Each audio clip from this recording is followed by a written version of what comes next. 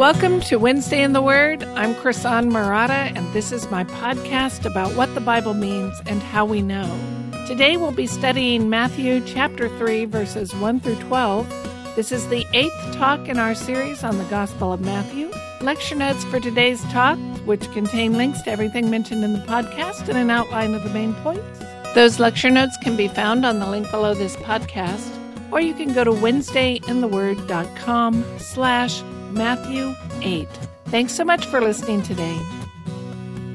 Well, we're continuing our series in the Gospel of Matthew today, and we're starting Matthew chapter 3, and we'll be turning our attention to John the Baptist. In the first two chapters, Matthew covered the early life of Jesus, explaining how Jesus came to be born in Bethlehem, but raised in Nazareth. With chapter 3, Matthew skips ahead many years.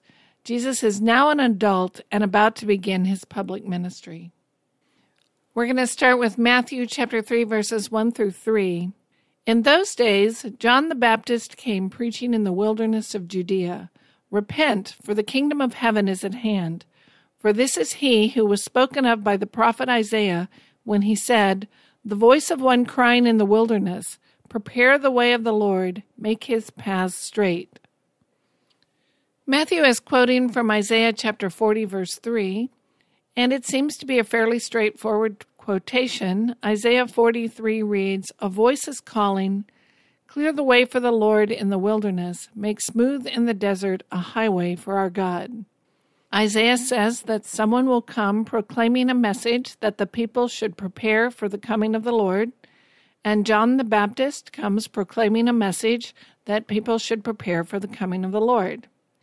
There is one interpretive question in this section, and it's one we have to answer about Isaiah 40. First, just to set the stage, Isaiah was a prophet to the southern kingdom of Judah during the time of the divided kingdom. He dates his ministry to 4 kings who reigned from about 740 BC to 680 BC, which means his ministry spanned about 50 or 60 years. The first section of the book, chapters 1 through 35, is set against the background of the Assyrian Empire, when the Assyrians ravaged the northern and the southern kingdoms of Israel and Judah, eventually taking the northern kingdom into exile. The last section of Isaiah, chapters 40 through 66, is the section where we find this quote, and this section is concerned with the Babylonian captivity, and it's addressed to a group of people who lived about 120 to 140 years after Isaiah. So chapters 40 through 66 are set against the Babylonian exile. In this section, Isaiah is prophesying to the captives in Babylon, but at the time he is writing, they are not yet captives. So Isaiah is a unique prophet in that he not only ministered and prophesied to his contemporaries, he also prophesied to a generation who would come after him and would live through the Babylonian exile. So we find this quote in chapter 40. Let me read you Isaiah 40, verses 3 through 5. "A voice is calling, clear the way for the Lord in the wilderness. Make smooth in the desert a highway for our God. Let every valley be lifted up, and every mountain and hill be made low, and let the rough ground become a plain, and the rugged terrain a broad valley. Then the glory of the Lord will be revealed, and all flesh will see it together, for the mouth of the Lord has spoken. A voice is crying in the wilderness, prepare the way of the Lord, make straight a desert or a highway for our God." And the question we have to answer is, what does the phrase "in the wilderness" modify? Is the voice crying in the wilderness saying, "Prepare the way of the Lord," or is the voice saying, "Prepare the way of the Lord in the wilderness"? You'll recall that a feature of Hebrew poetry is parallelism, where 2 lines of the poem work together, and there are lots and lots of ways for those 2 lines to relate to each other, but the most common way is for the 2 lines to say the same thing in different words. We call this synonymous. So the second line restates the same idea of the first line, but in different words. Parallelism would suggest that the phrases are arranged like this. In the wilderness is parallel to in the desert.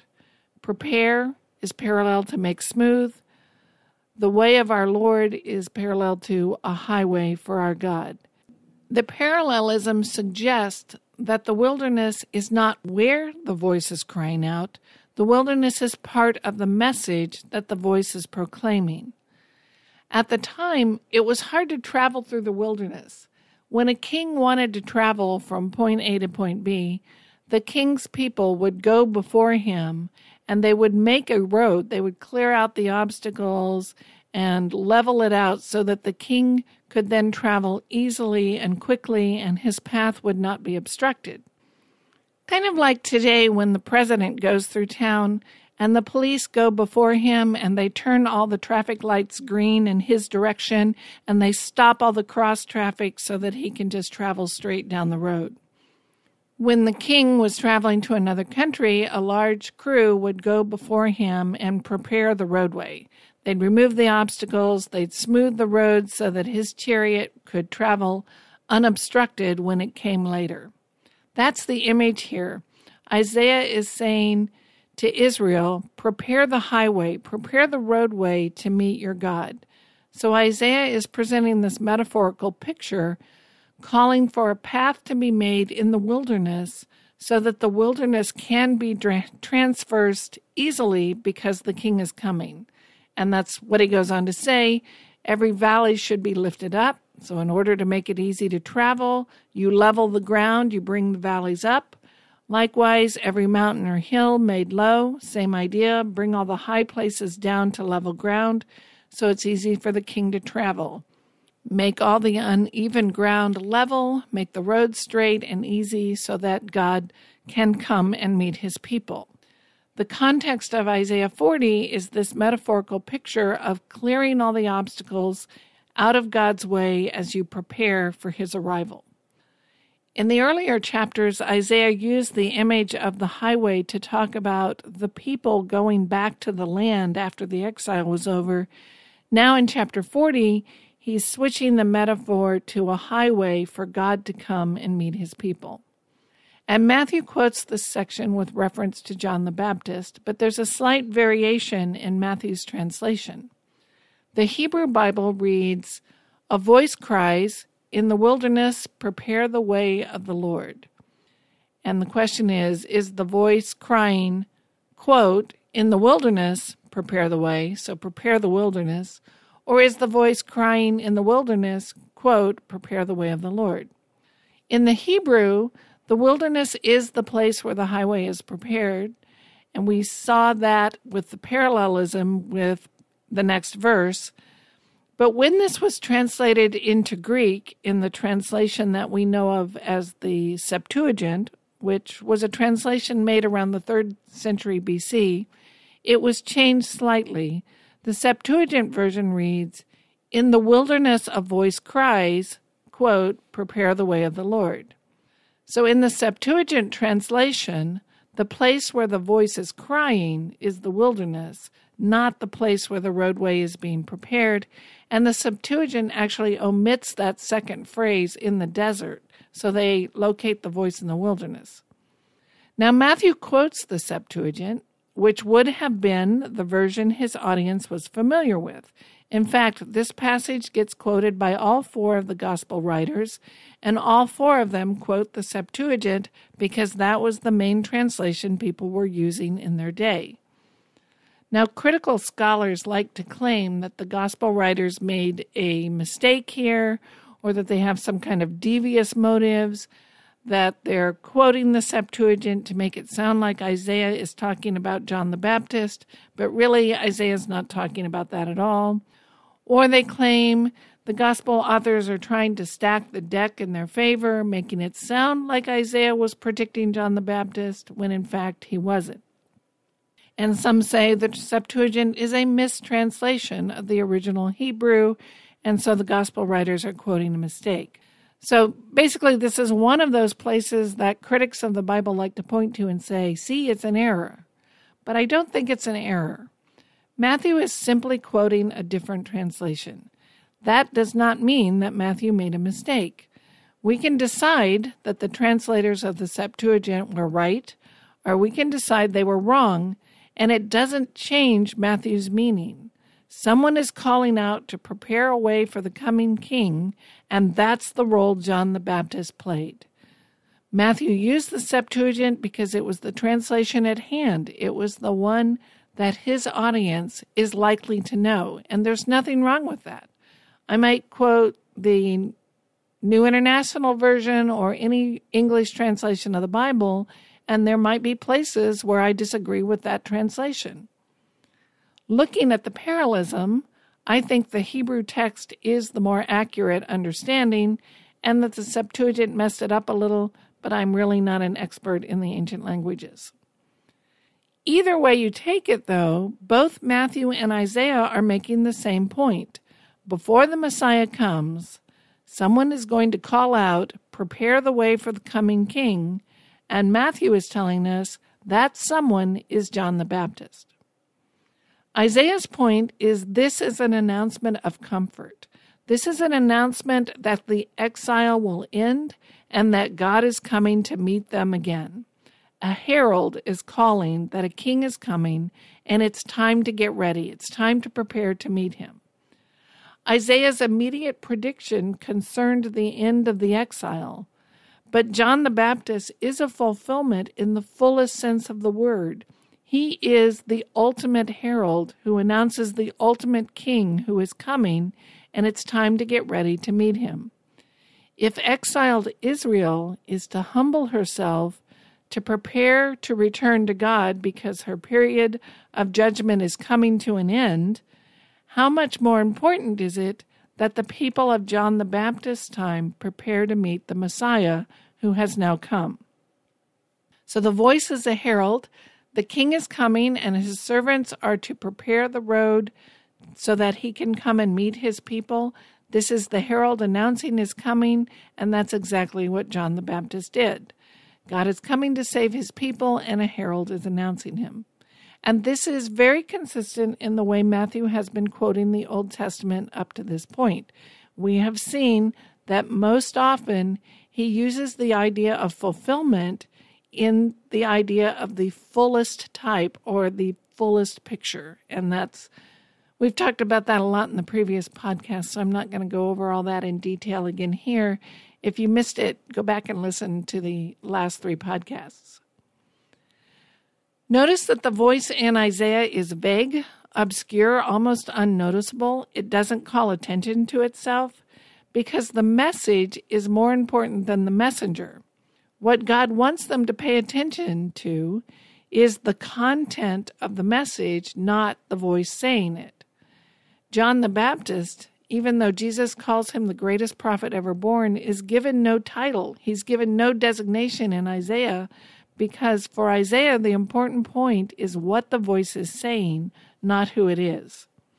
I think the idea is that when the new king comes, his glory is so great that no other name need to be mentioned next to his. John the Baptist is like the best man at a wedding. He performs a very vital function. He's necessary to the ceremony, but he is not there to call attention to himself, and he most certainly should not go on the honeymoon. After summarizing John's message, Matthew then describes John and his popularity. This is Matthew chapter 3, verses 4 through 6. Now John wore a garment of camel's hair and a leather belt around his waist, and his food was locusts and wild honey. Then Jerusalem and all Judea and all the region about the Jordan were going out to him, and they were baptized by him in the Jordan River, confessing their sins. So from 3:5, we learn that John the Baptist was a very popular figure. The crowds accurately recognize that he is a prophet of God. There's been about 400 years of prophetic silence, and now here is John the Baptist, and everybody wants to know what he says. Later in Matthew 21, we learn that even after John's death, the Pharisees fear saying anything bad about him because they were afraid of how the crowds might react because he was still that well known and that popular. This is Matthew 21, verses 23 through 27. And when he entered the temple, this is Jesus, when he entered the temple, the chief priests and the elders of the people came up to him as he was teaching and said, "By what authority are you doing these things, and who gave you this authority?" Jesus answered them, "I also will ask you one question, and if you tell me the answer, then I will tell you by what authority I do these things. The baptism of John, where did it come from? From heaven or from man?" And they discussed it among themselves, saying, "If we say from heaven, he will say to us, 'Why then did you not believe him?' But if we say from man, we are afraid of the crowd, for they all hold that John was a prophet." So they answered Jesus, "We do not know." And he said to them, "Neither will I tell you by what authority I do these things." So notice they're afraid of the reaction of the crowd because John was very popular even after his death. In the Gospel of John, whenever John the Baptist is mentioned, the author makes a point of saying John the Baptist was not the Messiah, which seems to indicate that a lot of people thought he might have been. And the book of Acts reports finding disciples of John the Baptist around the Mediterranean years after John's death. Matthew tells us that he preached in the wilderness of Judea and that he baptized in the Jordan River. That doesn't mean he spent all his time in that one location. We know that he was eventually arrested by Herod Antipas, and Herod Antipas was in charge of the area on the east side of the Jordan, and John was arrested there. He wasn't limited to the area of Judea, but it was probably his main location. Now, many scholars argue that his clothes indicate his prophetic role. Zechariah speaks of a time when there will be no more false prophets, and he says this in Zechariah 13:4. "Also, it will come about in that day that the prophets will each be ashamed of his vision when he prophesies, and they will not put on a hairy robe in order to deceive." So scholars argue that there was a kind of dress code for the prophets, which included this hairy robe, and that's what Zechariah is referring to, that false prophets would put on a hairy robe in order to deceive the people into believing that they were true prophets, and that's certainly possible. I don't think there's enough evidence to be definitive. Perhaps dress code is too strong a word. Perhaps many prophets dress this way, but they didn't have to, but we don't really know. It sounds like, though, if you wanted to look like a prophet, you put on a hairy robe. We find this description of Elijah in 2 Kings 1:7-8. He said to them, "What kind of man was he who came up to meet you and spoke these words to you?" They answered him, "He was a hairy man with a leather girdle about his loins." And he said, "It's Elijah the Tishbite." Now, it's possible that when they say he was a hairy man, he was physically a hairy man, or it could be just that he wore a hairy robe, meaning he was a hairy man because he was wearing this hairy camel's hair robe. And if so, then this description here in Kings is very strikingly similar to the description of John the Baptist. We know that Elijah had a robe and that he passed that robe on to his successor, Elisha. The Lord tells Elijah to anoint Elisha to be a prophet in his place, and he does that in part by casting his cloak or his robe on Elisha. This is 1 Kings 19:19. So he, that's Elijah, departed from there and found Elisha, the son of Shaphat, who was plowing with 12 yoke of oxen in front of him, and he was with the 12th. Elijah passed by him and cast his cloak upon him. And it's possible that was a hairy cloak, and that this became then the tradition for prophets to wear this hairy mantle. It's also possible that Matthew included this description of John the Baptist's appearance to highlight the fact that he was a prophet because he looked like the prophet Elijah, because both were hairy. But it could be that many of the prophets traditionally wore this kind of hairy cloak, and John the Baptist is following that tradition. I don't think there's enough evidence to decide definitively one way or the other, and I'm not sure it matters, but it's interesting. Matthew also tells us that John was baptizing people with water, but one is coming who will baptize with the Spirit. Let's look at verses 3 through 12. Then Jerusalem and all Judea and all the region about the Jordan were going out to him, and they were baptized by him in the river Jordan, confessing their sins. But when he saw many of the Pharisees and Sadducees coming to his baptism, he said to them, "You brood of vipers, who warned you to flee from the wrath to come? Bear fruit in keeping with repentance. And do not presume to say to yourselves, 'We have Abraham as our father,' for I tell you, God is able from these stones to raise up children for Abraham. Even now the axe is laid to the root of the trees.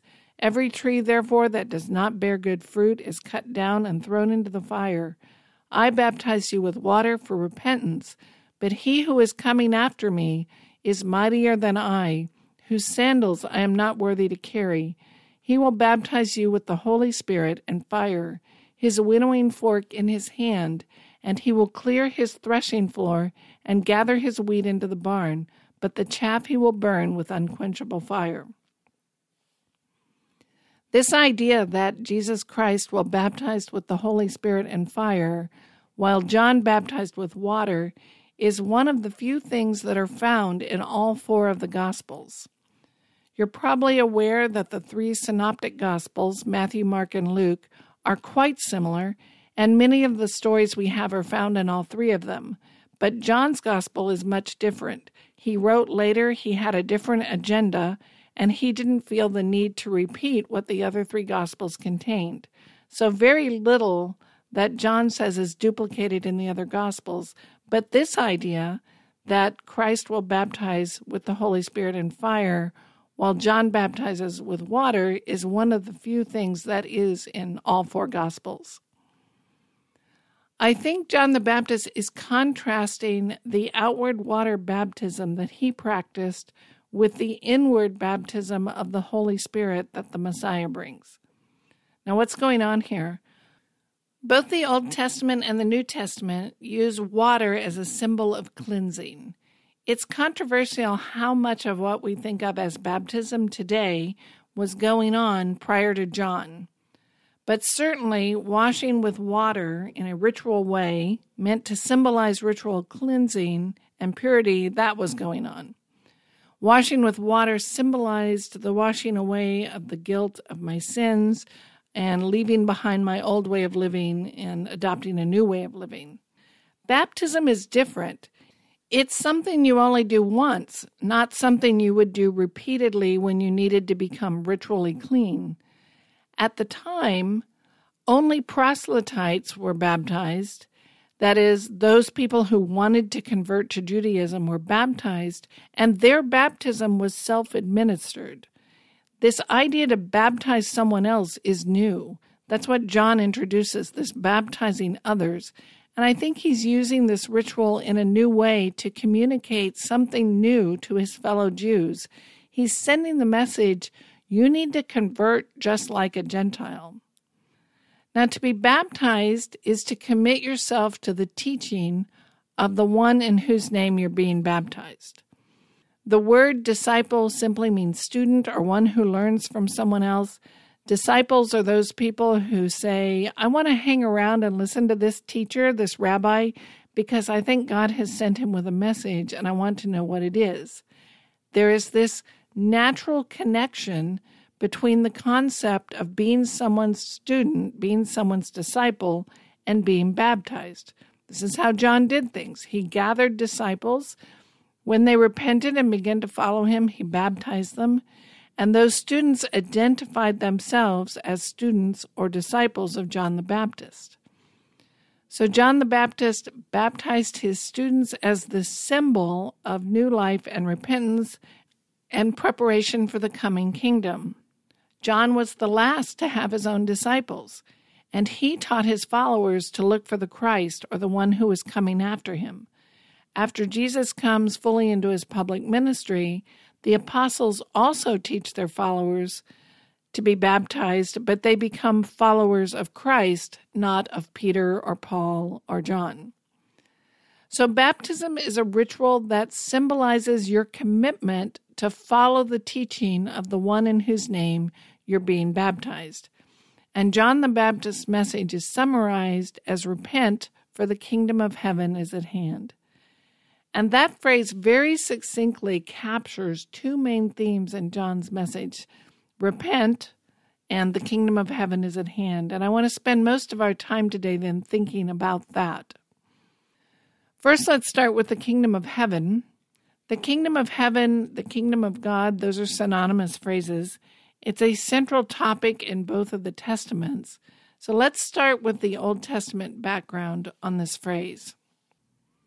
The kingdom of God, or the kingdom of heaven, refers to the rule or the reign of God as king.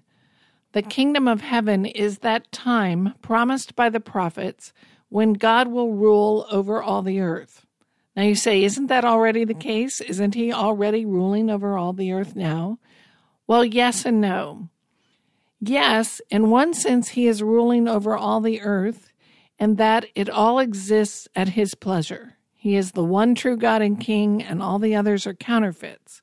We have rain because he blesses us with rain. We have peace and prosperity when he decides to bless us with peace and prosperity. He is the King of glory, and he reigns now, and we see him very clearly on his throne in places like the calling of Isaiah in Isaiah 6. But there is another sense in which the world does not recognize God's reign, and in that sense, we are still waiting for him to reign. We are waiting for the day when every knee will bow before him and recognize him as Lord. And that day is coming. A day is coming when God's rule will be perfected over all the earth and all creation. When a good king is reigning well, there is peace and prosperity and blessing over his kingdom, and that day is coming for us. The day is coming when everyone will live in peace and righteousness and justice, when sin and death and corruption and futility will all be eliminated, and everyone will live under the reign of God and obey him. This is what we say in the Lord's Prayer: thy kingdom come, thy will be done on earth as it is in heaven. We're looking for that day when God's will be established perfectly over all the earth. There will be no more rebellion, no sin, just like there is in heaven. So the kingdom of heaven is that time when all sin and rebellion is gone and all God's people are blessed, living under his righteous rule. For example, Zechariah predicts a time when all the world will align themselves against Israel, but God will rescue them and establish his rule on earth. And then he says this in Zechariah 14:9, "And the Lord will be king over all the earth. In that day the Lord will be the only one, and his name the only one." So yes, God is in fact king over all the earth now, but not everyone recognizes that to be true. However, a day is coming when that will change. A day is coming when God will rescue his people, both physically and spiritually, and establish his rule in a new way. Isaiah says something similar. This is Isaiah 52, verses 7 to 10. "How lovely on the mountains are the feet of him who brings good news, who announces peace and brings good news of happiness, who announces salvation and says to Zion, your God reigns. Listen, your watchmen lift up their voices. They shout joyfully together, for they will see with their own eyes when the Lord restores Zion. Break forth, shout joyfully together, you waste places of Jerusalem, for the Lord has comforted his people. He has redeemed Jerusalem. The Lord has bared his holy arm in the sight of all the nations, that all the ends of the earth may see the salvation of our God." So here the good news is announced to Jerusalem, and that good news is your God reigns. The Lord will comfort and redeem his people and restore Jerusalem, and all the nations will see it. It will reach even to the ends of the earth. And all this good news is captured by the phrase, your God reigns. So even though he always reigns, his perfect will is not yet established on earth. He has intervened in history to bring salvation and restoration, to end sin, futility, and death, but he has not fully and finally brought that about. This is what the prophets mean by the kingdom of God or the kingdom of heaven. that time when God steps into history to establish his rule once and for all, to end sin, end death, end rebellion, and to fully establish justice, peace, and righteousness. It's the time when God establishes his perfect rule and law on earth. So that's the first aspect of the kingdom of God, but there's a second aspect we need to know, and that is, how is God going to establish this kingdom? He's going to establish it through his Messiah.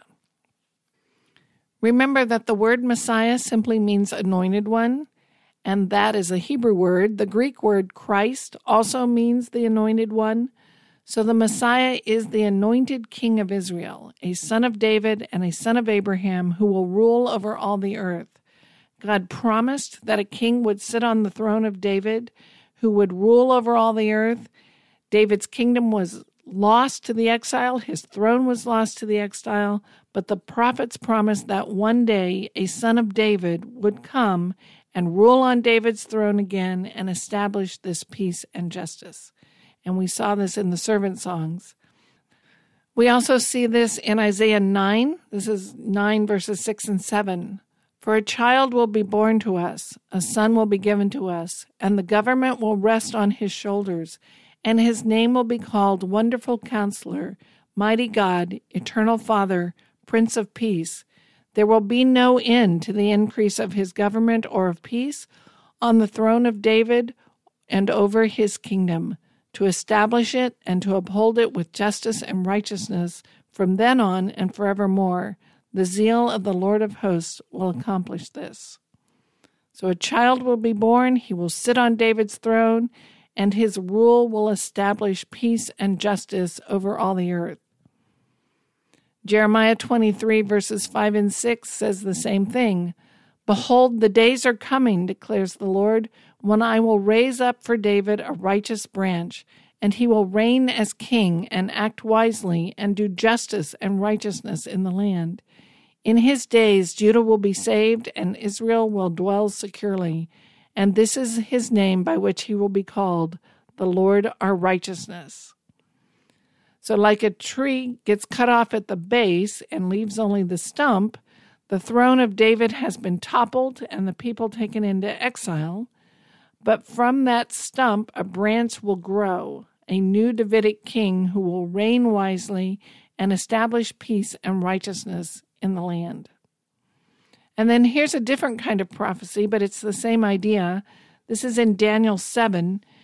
Daniel is having a vision, and he sees this in Daniel 7, 13 and 14. I kept looking in the night visions, and behold, with the clouds of heaven, one like a son of man was coming. He came up to the Ancient of Days and was presented before him. And to him was given dominion, glory, and a kingdom, that all the peoples and nations and men of every language might serve him. His dominion is an everlasting dominion which will not pass away, and his kingdom is one which will not be destroyed. So he says, one like a son of man, in other words, a human being, is given a kingdom over which he will rule forever. So we see that there is a day coming when God will intervene in history to establish his rule. He will bless his people, he will defeat those who reject him, and he will establish his rule over all of creation through the Messiah, the anointed King of Israel.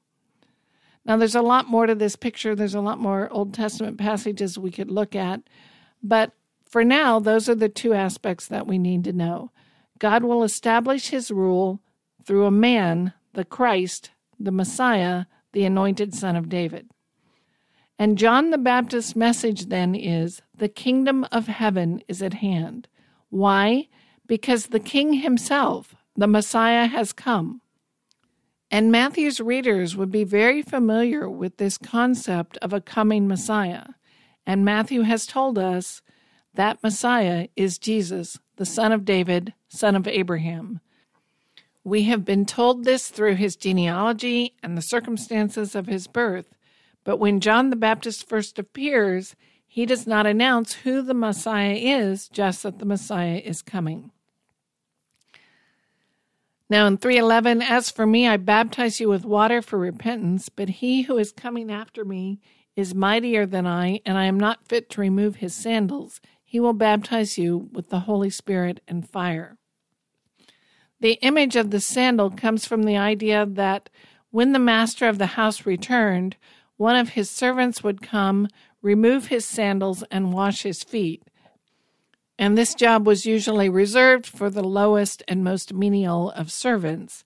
And John is saying, the Messiah is so much greater than I am, that I am not even worthy to be his lowest, most menial servant. Then he says, let's read 11 and then 12. As for me, I baptize you with water for repentance, but he who is coming after me is mightier than I, and I am not fit to remove his sandals. He will baptize you with the Holy Spirit and fire. His winnowing fork is in his hand, and he will thoroughly clear his threshing floor, and he will gather his wheat into the barn, but he will burn up the chaff with unquenchable fire. So John's saying, I baptize with water, but the coming Messiah is going to baptize with the Holy Spirit and with fire. And there is some scholarly debate over what exactly is being emphasized by this idea of fire. Fire can be and often is a metaphor for purification, because fire burns away impurities, like you heat gold, and as you heat the gold, the impurities rise to the top, and then the goldsmith removes them, skims them off the surface. John the Baptist could be saying that Jesus will put his followers through a kind of purifying ritual, and we could speculate all day on the different nuances of what fire could mean, but I think the context gives us the clue we need, and that we should see verse 12, the very next verse, as explaining the metaphor of what he means by fire. John tells us in the very next verse that he will gather the wheat into his barn and he will burn the chaff with fire. And that suggests to me that the fire he's talking about is the fire of judgment and destruction.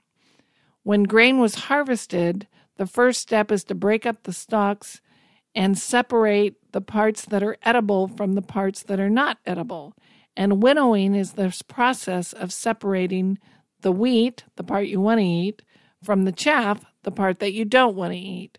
So winnowing involves throwing it all up in the air, and the wind will carry the lighter chaff away while the heavier seeds and the edible parts fall back into the pile, thus separating them.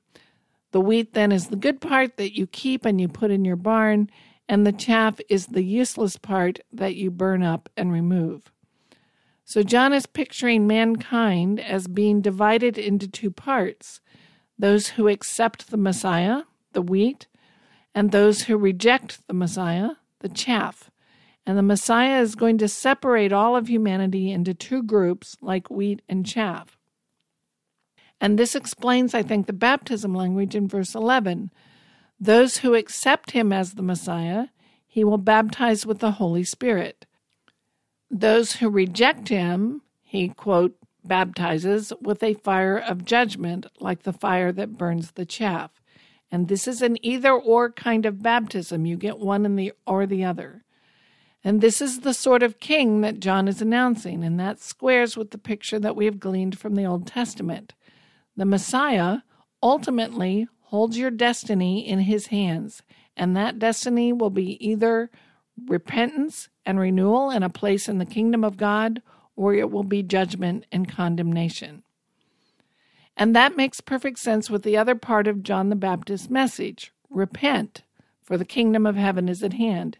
If you want to avoid that judgmental fire, if you want to avoid judgment and find a place in the kingdom of heaven, what must you do? Repent. Now, repent means more than being sorry, and it means more than changing your mind. Repent means to do a 180, to turn around, and more often than not, the context means return to God. We need to stop denying God exists, stop denying that he is God, stop denying that he is Lord, admit we are sinners in need of a Savior, and turn back toward God, seeking his mercy. And the arrival of the King forces that choice. The time to decide is now. John could have said, the King's here, put on your best clothes, come on, cheer him on the road as he defeats the Romans.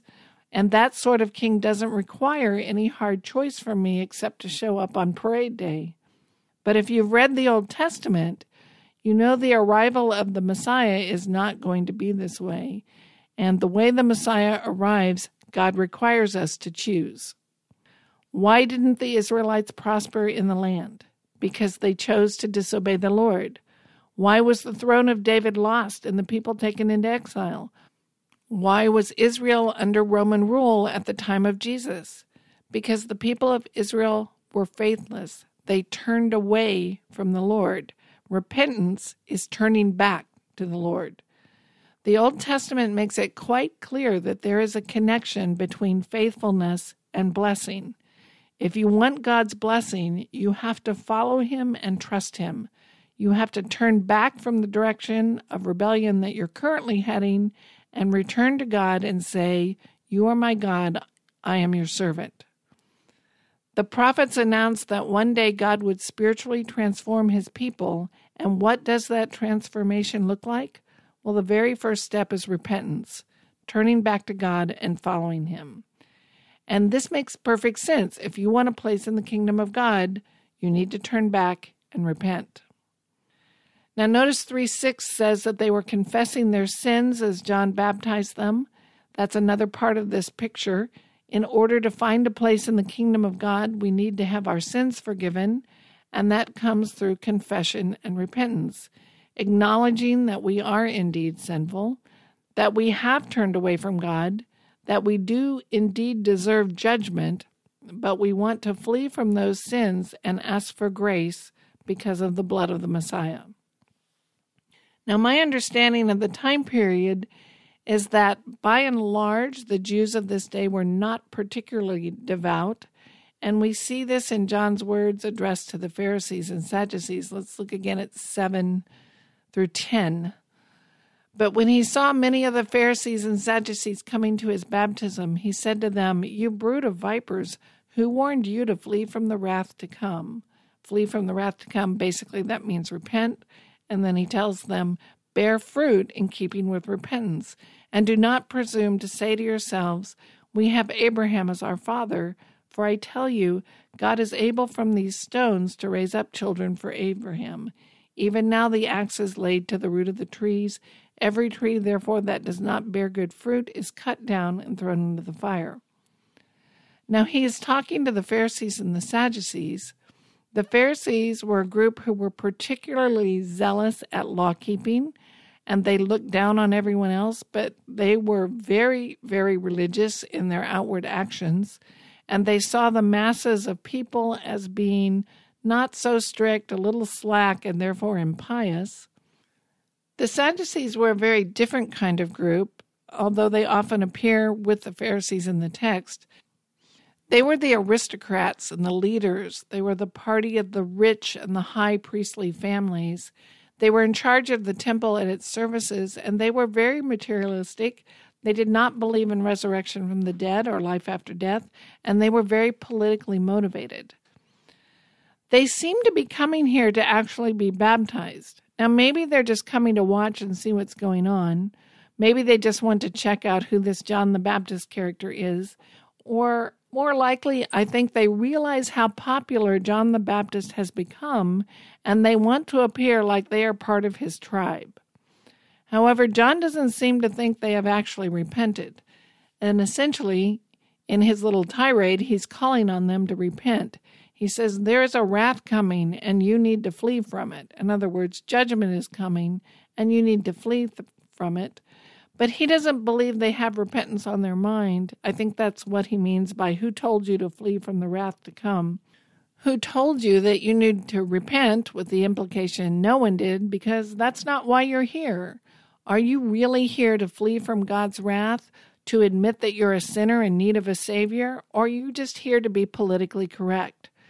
So John speaks harshly to them, calling them a nest of poisonous snakes, presumably because their influence is poisonous and dangerous. And he drives his point home with these verses in 3, 8, and 9. Don't think that being a physical descendant of Abraham is enough to save you. It's not enough to be born a child of Abraham. You have to be repentant. And if you are repentant, your lives are going to show evidence of that repentance. Repentance involves a change, a 180, and we should see that change. So if you have truly repented, your lives would show that you want to change, you want to know God, and you know you need to change. But their lives show that they're complacent and confident in the fact that they were born Jewish. And John says that's no big deal. God could take these stones and raise up children of Abraham. So wake up and smell the coffee, guys, because the axe of judgment is already here, and those who don't repent and show evidence of the fruit of repentance are going to be cut down. So to summarize, John the Baptist was an important and popular figure. He was widely accepted as a prophet, and some thought he was the Messiah. His message had two parts: repent, that is, turn back to God, for the kingdom of heaven is at hand. The king has arrived, and now is the time to make your choice.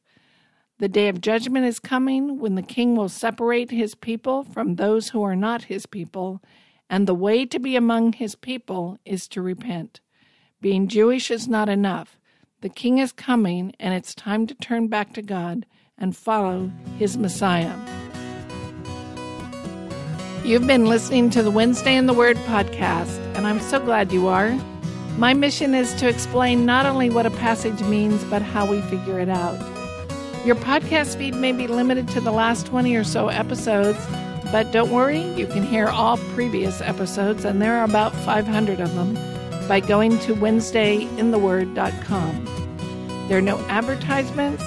I don't ask for donations. You'll only find podcasts and Bible study resources on my website, and it is free and there to help you improve your skills and understanding. If you want to thank me, join the mailing list, subscribe to the podcast, and most importantly, tell a friend what you learned and where you learned it. Our theme music is graciously provided by my friend Reggie Coates of heartfeltmusic.org. Thank you for joining me today. I'm Chrisan Murata, and I'll see you next week at Wednesday in the Word.